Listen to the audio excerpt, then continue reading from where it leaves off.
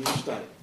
No, it's all good, thank you very much. Certainly to South Australian Police Service, we really appreciate the opportunity, and like-minded organisations that look after kids within South Australia is highly important for the purpose of the Daniel Morcombe Foundation road trip. Currently Denise and I are touring right around Australia, having left just on 3 weeks ago from Brisbane, and we've toured through New South Wales, Victoria, whipped across to Tasmania, and obviously arrived South Australia. On the trip we've attended quite a number of schools and spoken to the children directly. This includes this morning at Gawler, we spoke with the kids at Trinity College there. We've also met with quite a number of government officials in the child safety industry, as well as ministers, particularly education ministers in many of the states. So we're really appreciative of that opportunity. The purpose of the road trip is twofold. It's to promote Day for Daniel, and Denise will talk about Day for Daniel specifically very shortly. And the second purpose of the road trip is to promote the Daniel Morcombe Child Safety Curriculum, which has been an overwhelming success from all feedback that we've received and Education Queensland has received since its inception. The Daniel Morcombe Child Safety Curriculum was launched in 3 phases. There's prep to year 2, years 3 to 6, and then years 7 to 9. The first phase, prep to year 2, was launched around September, October last year, and 3 to 6 and 7 to 9 more or less 4 months ago and 2 months ago. So it's been fully launched for a couple of months. Is it working? I think is the what everybody's interested in. It certainly is. The feedback that we get from principals, teachers, the students, and we witness ourselves is the kids are very tuned in to wanting to learn about safety. I think safety messages have been around forever, but the reality is kids always think that will never happen to me. Those bad things happen to, sadly, children on the other side of the world or in remote areas. It won't happen to me in this suburb, in this place. By linking Daniel Morcombe's name to the safety program, it brings back the reality that even though you feel safe day by day, hour by hour, things can change. And of course with the internet and mobile phone use these days, particularly with young teenagers, they become overconfident and over-trusting in that area. So the Daniel Morcombe Child Safety Curriculum is making a difference.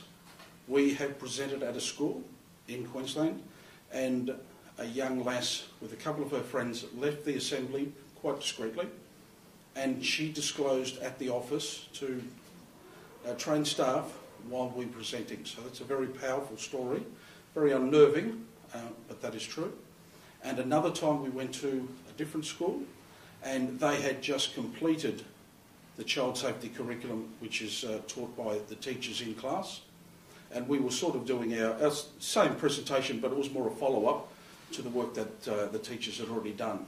And they'd completed that some 2 weeks earlier, and the deputy principal identified to us there were 2 disclosures at that school as a result of the curriculum program. So there were 3 truly in the last few weeks that have made a difference in those 3 young people's lives. And importantly, there's 3 offenders that have some serious questions to answer, which is a good thing in both ends of the scale, of course. So they're very tangible things of what the purpose of the trip's about. And while the Daniel Morcombe Child Safety Curriculum was funded by Queensland Education, there was a large working group, and Denise and I were part of that, with many educators and highly professional people in writing curriculum programs, etc. It was fully funded by Queensland Education, therefore it is locked within the state boundary. But one of the conditions of Denise and I being on the working committee was that it would be freely available, once complete, to every state and territory that wishes to adopt that. It is only password protected, but it's from minister to talk to each other, appraise the setup and sort of say, yes, that's exactly what we need in South Australia, WA or wherever.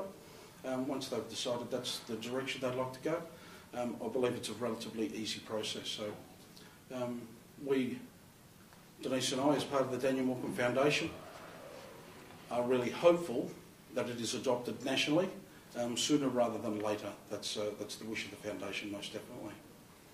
So if I could pass the question to Denise, she'll tell a little more about Day for Daniel. Yeah, well, the foundation was started in May 2005. This year will be our 9th Day for Daniel. Traditionally, mainly just Queensland schools have done it, and we've had dribs and drabs around Australia. But one of the main aims of the trip this year is to get a lot of the schools and the ministers and a lot of community people to help promote Day for Daniel all around Australia for us. Just 2 weeks ago, the foundation won an award for Day for Daniel in Child Protection Week in Queensland for media and communication, which we thought that was a really great event and really lovely. Day for Daniel basically started with just a small committee, basically saying we want something on at the end of the year where children wear red and educate. That's the main theme. We're not after money. It's not a fundraising day. We want children to come home at 3 o'clock in the afternoon, safer, with more knowledge than when they went to school at 9 o'clock in the morning. So a lot of the schools basically wear red. They might have but we want them to have a safety lesson, have some internet safety, get their adopt a copy in, their school-based police officer, watch. We've got a child safety DVD.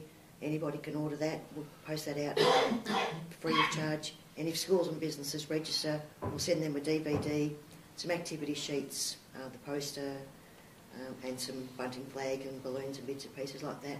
But we really want the schools to register. We've also got great prizes this year for the schools that do register. We have 24 iPads, so one school in each state and territory go into the draw to win 3 iPads for their school. Then those 8 schools then go into a draw for $10,000 cash that they can purchase any educational material they wish for their school. And there's also a prize for businesses that register as well. But we're really encouraging schools to register, and Day for Daniel is wear red and educate. That's our motto.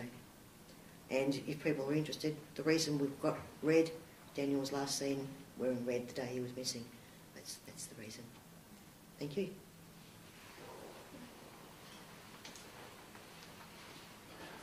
Thanks, Denise. It's my privilege to be able to welcome the Morcombes to South Australia so they can promote Day for Daniel and the curriculum that they've developed. I don't think any parent can imagine what the Morcombes have been through unless they've been through that same situation themselves. But if we look for a positive out of the trauma and tragedy that they've had to experience, is this positive message that they're spreading in relation to child safety.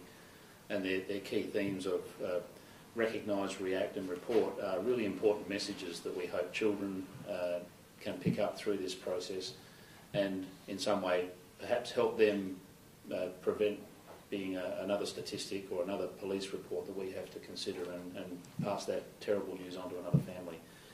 The work of the foundation is really important. It gives an avenue for people to appreciate and pick up those key messages, and we're certainly supportive of any worthwhile initiative that's going to contribute to child safety. Do you have any questions of the Morcombes or myself? Bruce, can I ask you a few questions?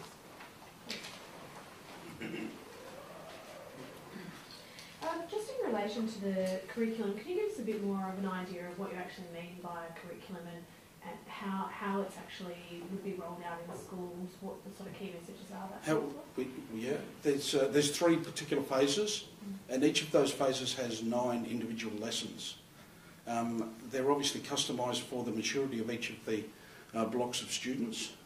Clearly, in the years 7 to 9, there's more emphasis on internet safety and the predators that lurk online, and obviously the bullying aspect and those sorts of things. For the younger students, it's not just about sexual abuse and child abuse as such. It's also about the dangers. It is called a child safety curriculum. So it is simple things like safety in the kitchen, how to cross the road safely. Those sorts of things are also incorporated into the curriculum program there. And do the teachers in schools do the lessons as part of their usual classwork, or is Yeah, it there is. What's been included in the curriculum program is different levels of support. Mm-hmm. So there's parental support, which is available online for all parents. There's printed material there also for the parents. There's extensive learning aids for teachers as well, and the teachers also have phone access and computer access where required, just to assist those teachers with how they should approach various questions or disclosures themselves. So there's support mechanisms already rolled out, and to our knowledge, seem to be very fluid and working well. We spoke with